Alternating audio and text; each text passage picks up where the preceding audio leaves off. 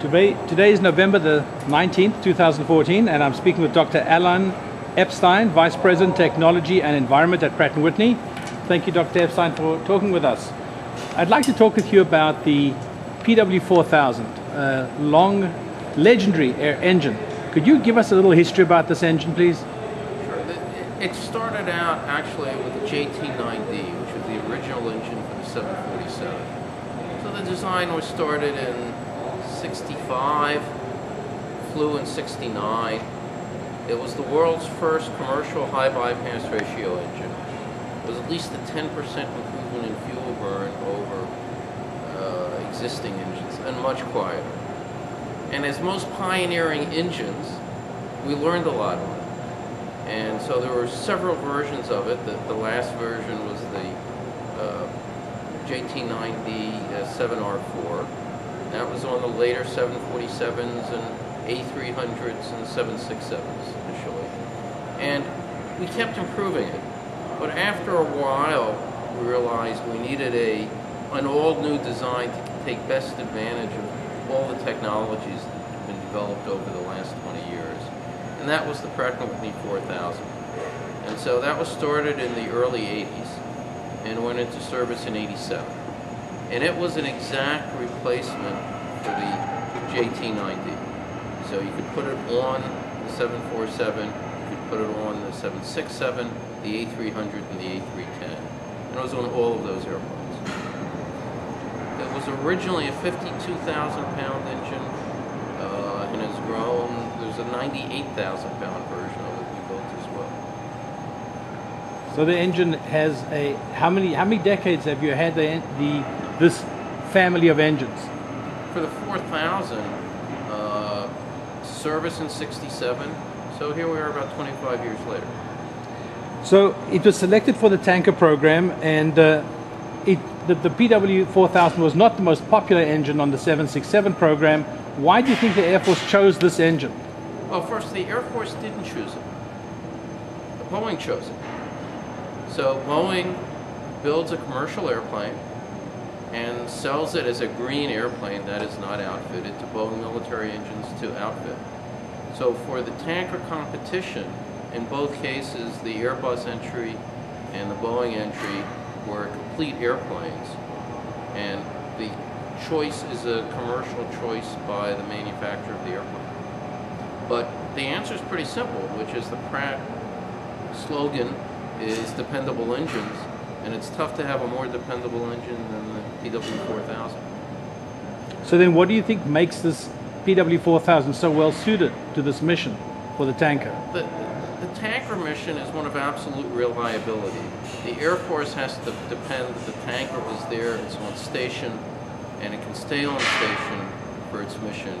It needs very high dispatch reliability, so you make best use of the assets that you purchase, and you can't make a better choice than the 4000.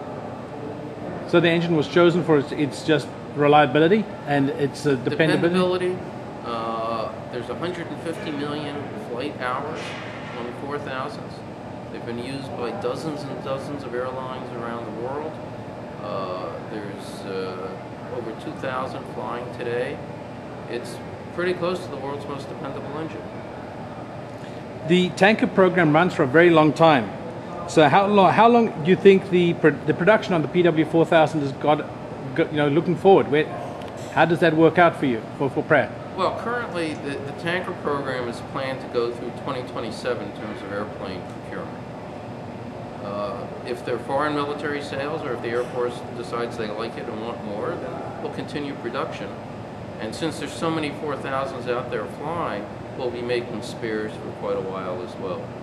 But there are no more commercial sales of 4062s, that is 62,000-pound thrust versions of the 4000 that will go on the tanker. But we do make spares. So when does the first tanker engine come in for maintenance? In 2035. So when we said dependable engine, we mean dependable engine. So in a normal Air Force engine program, you'd be considering how do you stock spares and set up the logistics chain. But there's an immense capability in the commercial world to overhaul these engines. And they don't have to be overhauled the first one in 2035 because the Air Force doesn't use the airplanes in the same time-intensive way that an airline does. So we have quite a while to firm up the planning for the support.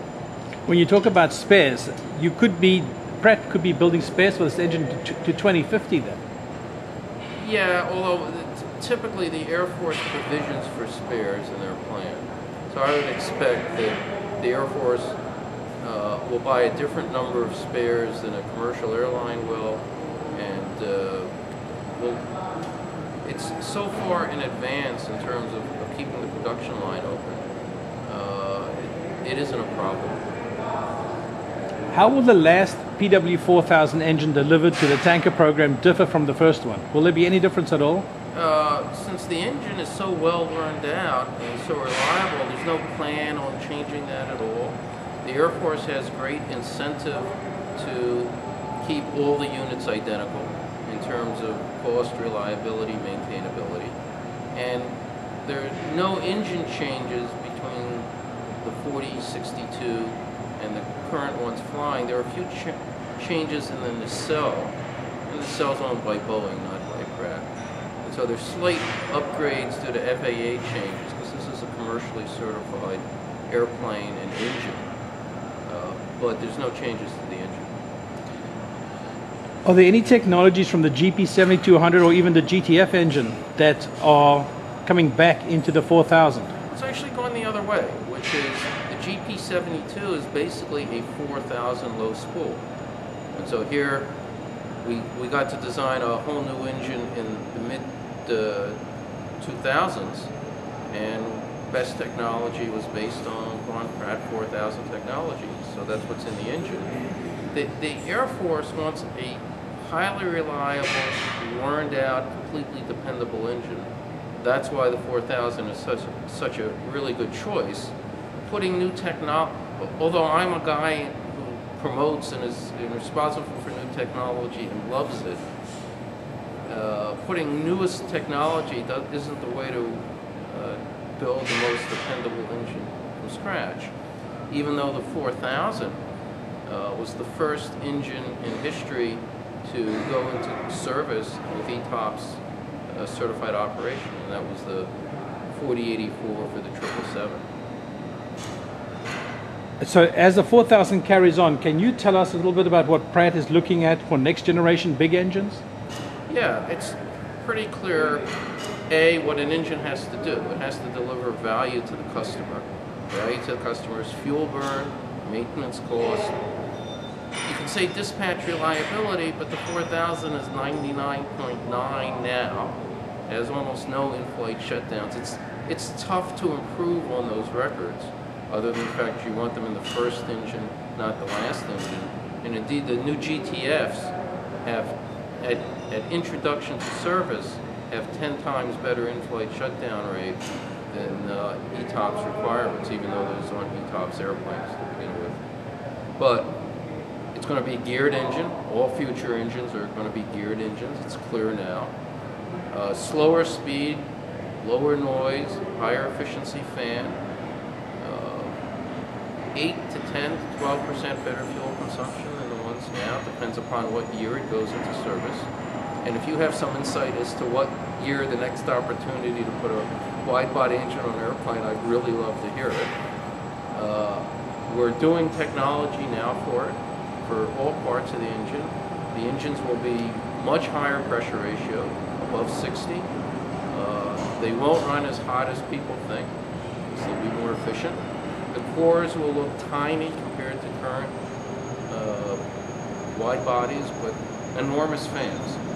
And in fact, if we look at a GTF without the accessories on it, the first thing that strikes an engine guy when they look at the core that produces the power is that real? Is it really that small? And the answer is yeah. So I see the core as being half the size of today's core for these advanced engines, while delivering longer life, much better fuel burn, and for the fans, lower noise. Could you give us an estimate of a thrust class that you would look at as the next step up from the GDF engine?